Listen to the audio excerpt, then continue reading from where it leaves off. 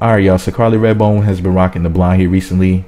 You know, she's always switching up. You know, she's been rocking red hair, her natural brunette hair, blonde. She's always changing it up, y'all. She changes up men and hair colors all of the time.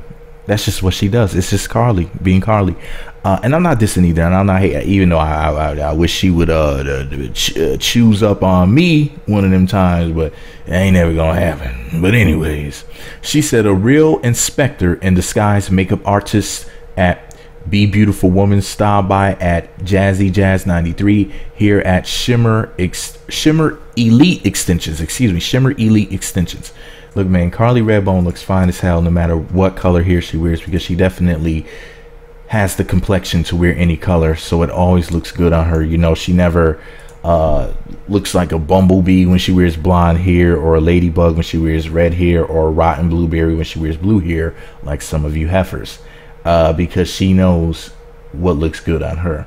She looks like Marilyn Monroe up here with this blonde hair. And I know what y'all saying, like, me, that sounds offensive. And I'm not calling Karlie Redd Bone a hoe.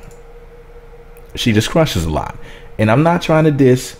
All right, y'all, listen. Okay, let me stop. I'm a Karlie Redd Bone fan. I have to apologize. I'm over here hating because she's dating another man. This is the thing, man. She's fine as hell. She doesn't know that we go together in my head. And I'm hella jealous. I'm over here smacking myself and just cussing myself out. Like, where did you go wrong in life? Karlie Redd Bone was supposed to be yours, sir. You bought the ring for her and everything. I was going to propose to the heifer when I saw her in person. But now I see her with a new ninja. Now I'm mad as hell. I'm looking at her. I'm looking at me. I'm looking at her. I'm looking at me. She's happy. I'm over here giving myself the quick hand salute on her Instagram, thinking about how fine she is and how she's with some other man, and the only thing I got is my Karlie Redd Bone poster.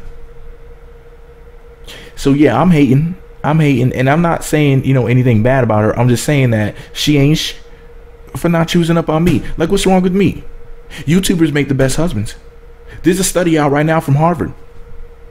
Alright, nigglets, let me know what y'all think about it all below. Be sure to subscribe to the Meat Magazine YouTube channels. Visit meatmagazine.blogspot.com for more. Follow me on the Twitters at Meat Magazine, Meat Magazine 7 on Google+, Meat Magazine blog and Instagram. Be sure to hit that notification button. It's right next to the subscribe button. Looks like a bell. Once you click that button, you'll be sent alerts to be notified when new videos get posted. Thumbs up, comment, subscribe, notify. Let me know what you think about my cutie pie Karlie. I love the blonde hair on her. You might not like it because you might be a hater and you can't wear blonde hair because, you know, when you walk by, people start singing Wiz Khalifa, black and yellow, black and yellow. People ask you if you're a Steelers fan, you know. People ask you if you're in Wu-Tang Clan or something because they're like, whoa, that's a lot of black and yellow.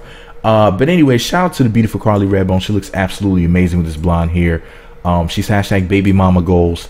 Thumbs up, comment, subscribe, notify. Let me know what you think about my cutie pie Karlie. Oops, got my women mixed up for a second there.